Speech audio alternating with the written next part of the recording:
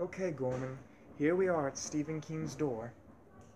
Seth, I really want to tell you that I don't want to do this. I could care less about clown rights.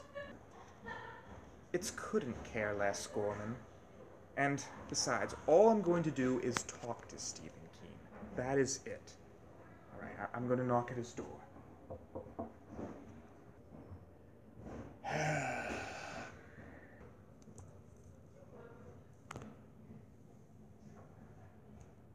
Who's there? Stephen King, we sent you an email. It was about clown racism. Could you let us inside? Of course! Welcome in, my foolish mortals, into the home of the Master of Terror! Oh, for God's sakes. It's too late to go back and play with the band again. Thank you very much, Mr. King. Please, my friends, have a seat, have a seat. Come on in, come on in. Right, so as Seth was saying, we wanted to talk about clown racism. I mean, I guess we do, right, Seth? That's right. We're afraid that your movies might be creating a bad perception about clowns, and a rather unfair one. Boo!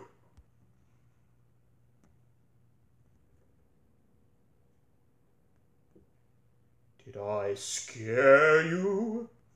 No, you just sort of yelled boo rather loudly. It wasn't scary at all, actually. I want to tell you all now one of my scary ghost stories. Stephen King, I really think we need to stay on the issue here.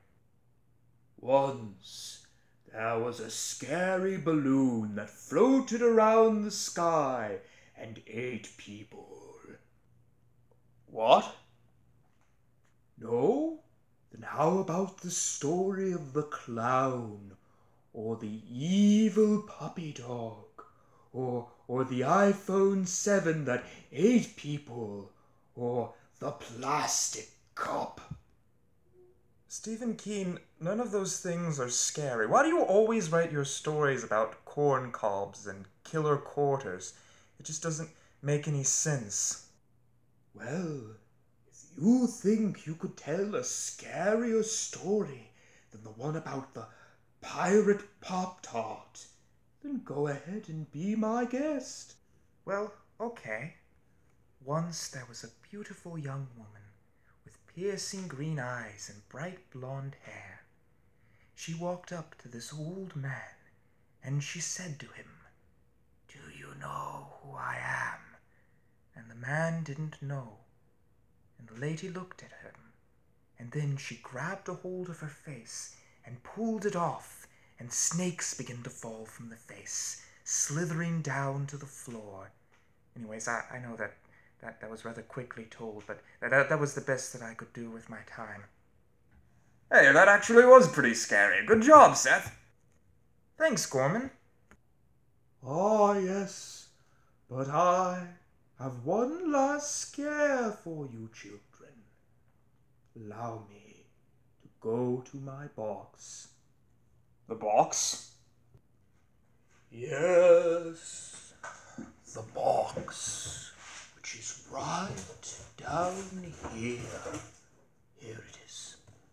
Reach into it and feel the intestines which are inside. It's spaghetti, isn't it? What? No, it is intestines and even eyeballs. Okay, I'm sorry, I was going to just be quiet this whole time, but I've got to be honest, that is really pathetic, Stephen King. That's like something a 5th grade teacher would do, and spaghetti and meatballs. Oh, jeez, I've never heard of something like that. Look, Stephen King, we don't have time to discuss this. There's something more important that we have to talk about. A very serious topic, clowns. I know you probably didn't mean to do this, but a lot of clowns were offended by your movie. And frankly, we'd like it if you would stop making this sort of stuff about clowns. Maybe find some other profession to make fun of, like plumbers or rainmen or whatever. I don't care. Oh, well, I certainly didn't mean to offend anyone with my writing. All right, I'll stop making clowns. From now on, clowns are off limit in the Stephen King horror stories. That is a promise. Okay, thanks, Stephen King. I'm glad you learned your lesson. Why, of course. I myself personally have always loved clowns. Good to hear. I mean, I personally love clowns. I mean, if my daughter were to marry a clown, I would actually be kind of happy. It'd be nice if we could have a little more racially divided marriages. Everyone seems to be all just white and white. Well, I'm not sure about that. Wait, what? Well, I mean, I like clowns, and I don't mind my daughter being friends with them, but I don't want them to, get married and breed with each other. I don't want any mixing there. I mean, you know what I mean, right? You know what I mean. You're not going to depict clowns in your book anymore? Right. Okay. I think we're just going to have to be good with that. Come on, Gorman, let's get out of here. What? Oh, I was just playing on my phone. All right, I'm coming. How did they know it was spaghetti? Da-na-na. Hi guys, I know this video might be weird, but this is a completely unedited video. It was mostly improvised. It can all be has to all be shot in one shot because I can't put the clips together. So thank you all for being so patient and understanding. I hope you enjoyed this video anyways. There's probably a few things you managed to laugh at. But anyways, a special thanks to Stephen King for coming on the show, and my brother Gorman too. They both did a very good job. It was a very fun time. Anyways, see you all later.